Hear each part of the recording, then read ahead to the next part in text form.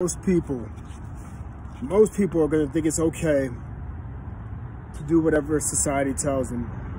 That you have to have this plan. A majority of the masses have to have this plan to follow in order to be successful and happy in life. We believe that. We get older, we graduate, and then we realize that a lot of our friends, and even ourselves included, are not happy and are still trying to find that passion. But we followed the steps that they told us since we were little kids. You know, finish elementary school, go to middle school, graduate high school, go to college, get a job, get a degree, all this stuff. You should be married by this time, white picket fence, all this stuff. But how many people are unhappy?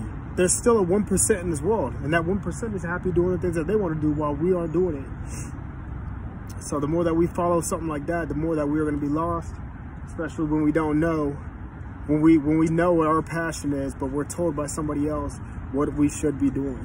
That's the sad thing, really sad. We keep continuing this process.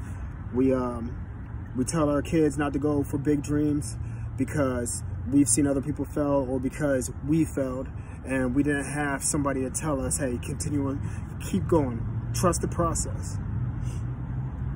Stop following somebody else's rule book, especially when the rule book has continuously and traditionally left many people sad, depressed, on drugs, homeless, still not happy, still not part of that 1%, still hoping and wishing.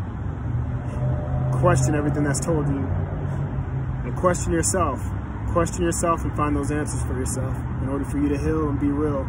Snap your brain, show the tattoos to be official, and the brands. I'm out of here. Let's get back to this workout.